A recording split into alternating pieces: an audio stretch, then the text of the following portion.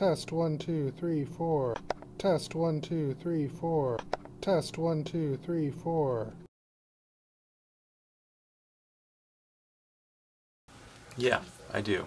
I think it can be very lonely.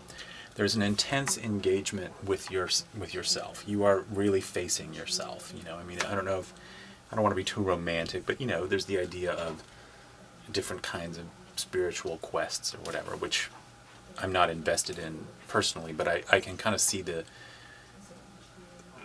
where, like, you know, certain kinds of religious quests for enlightenment or whatever, how they relate to writing, in the sense that you are confronting your own demons, the things that hold you back, your own anxieties, whatever it is, you know, and you're confronting the work itself.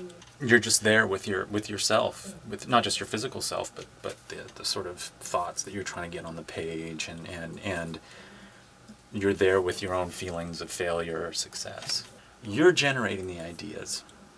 And ultimately somebody's going to read it and reflect back to you what those ideas are, and how they hold up, or whether you're making your argument. But there's that moment when you're sort of, I always feel like I'm just kind of flinging myself out into the ether, out into space, you know. I don't know if what I'm saying is true or makes sense, or, you know, and so I think that's part of the loneliness too, is that confrontation with uncertainty.